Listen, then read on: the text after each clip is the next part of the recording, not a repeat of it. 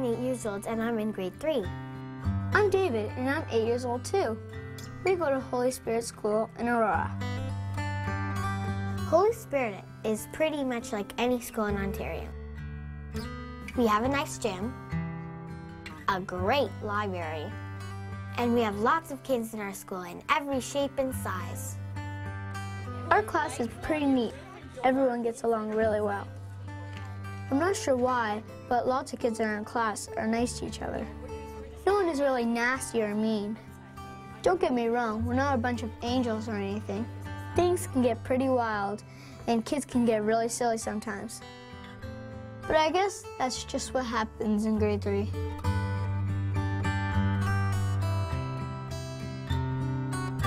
Our teacher, Mrs. Cruz Campbell, is pretty nice. And pretty.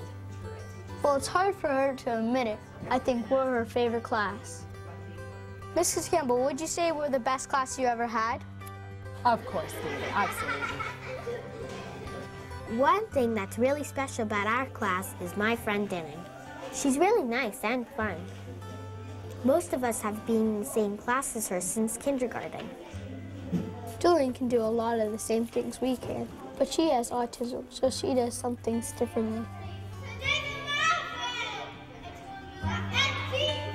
She doesn't always look at you or answer you when you talk to her.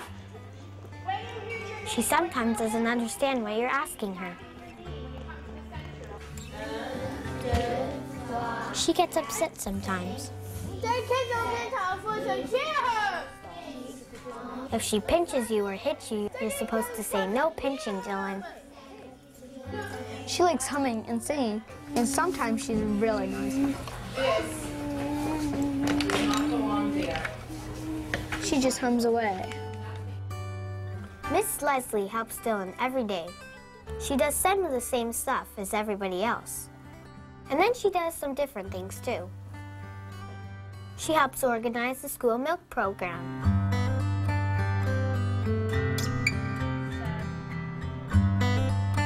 This year, Opportunity for Autism Day, Miss Leslie is helping us put together a presentation on autism and on Dylan. And we're going to every class in the school to present it. Okay, guys, what do you think our presentation should be about?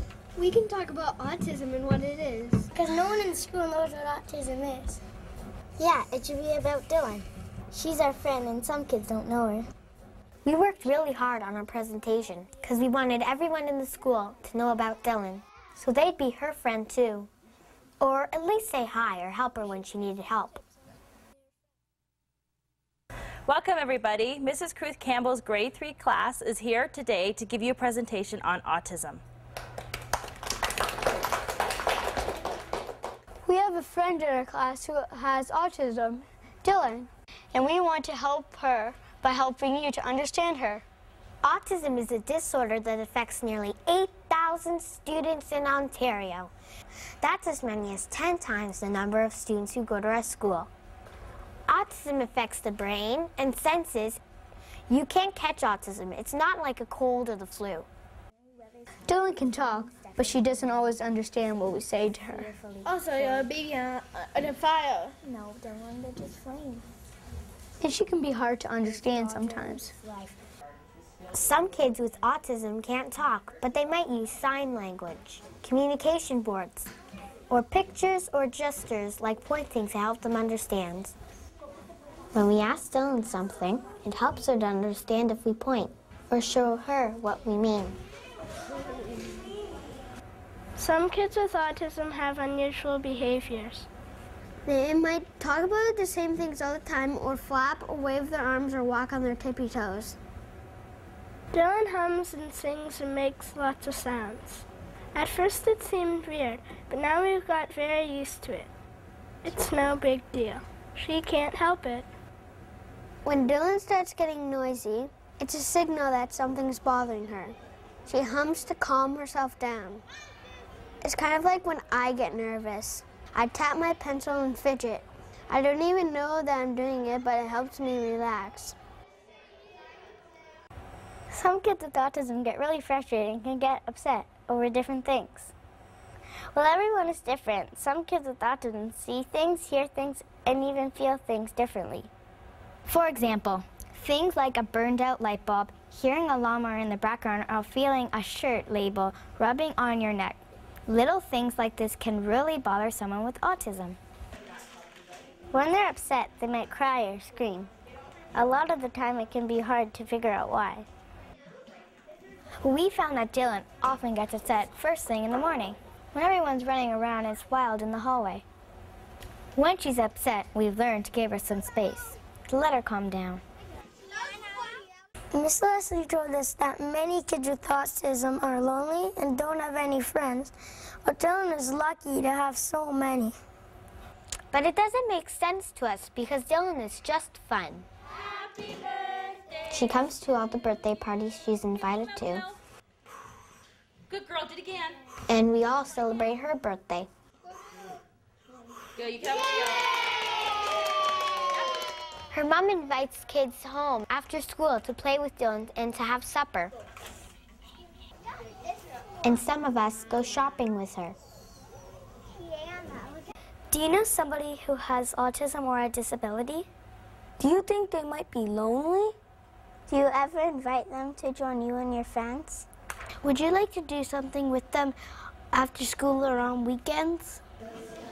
We've put together a list of tips we found helpful for our friend Dylan. Hopefully you can use these to help be a friend to someone with autism. Don't tease Dylan. No one likes to be teased, and some kids with autism don't know what teasing is. If other kids are teasing Dylan, we pull them aside and tell them to stop. Treat Dylan like anyone else. And talk to her like you would to any of your friends. Don't talk to her like she's a baby, just be natural. Include Dylan. How would you like it if you never got an invitation? It hurts to be left out.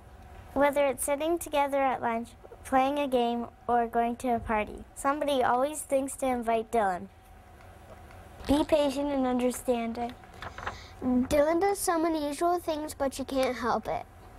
If she does something that bothers us, we can help her by being patient. She isn't doing it on purpose.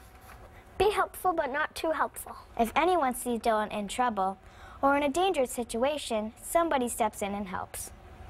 But on the other hand, we don't want to be too helpful and do too much for Dylan. It's important she learns to do things for herself. Don't be afraid to ask questions. If we have questions about Dylan or don't know what to do in a situation, we ask a teacher or Dylan's parents. The more we understand about Dylan, the better friend we can be. Thank you for listening to us.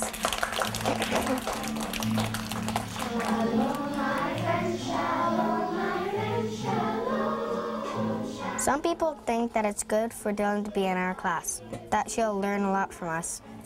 But I think the opposite is true. We've all learned a lot from Dylan. Dylan has taught me that everyone is special and different. Dylan has autism. I have glasses. My other friend speaks with an accent. Can you imagine how boring it would be if everyone was the same? Learning about autism and helping with Toonie for Autism Day makes me want to help other people who need help. Understanding Dylan when she gets upset and learning to think of what she needs have helped me be more patient when other kids get upset. Sure, Dylan can't do lots of things, but she can do lots of things too.